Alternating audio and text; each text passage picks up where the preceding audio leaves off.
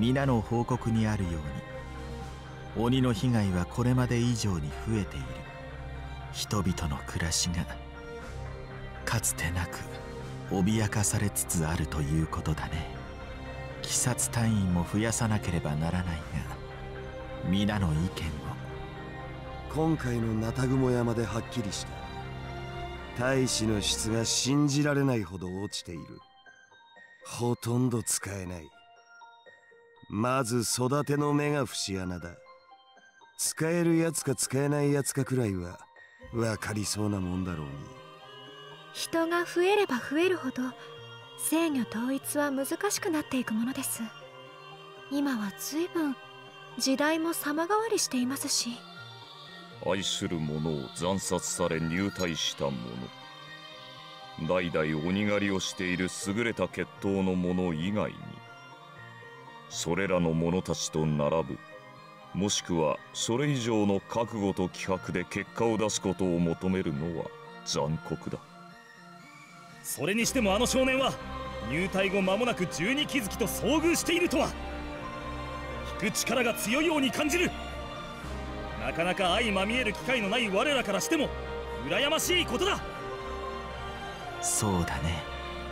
しかし加減の碁が大きく動いたということは、ナタグモ山近辺に無惨はいないのだろうね。浅草もそうだが、隠したいものがあると無惨は騒ぎを起こして巧妙に私たちの目をそらすから、なんとももどかしいね。しかし鬼どもは今ものうのうと人を食らい、力をつけ生きながらえている。死んでいった者たちのためにも我々がやることは一つ。今ここにいる柱は戦国の時代、始まりの呼吸の剣士以来の精鋭たちが揃ったと私は思っている。宇髄天元、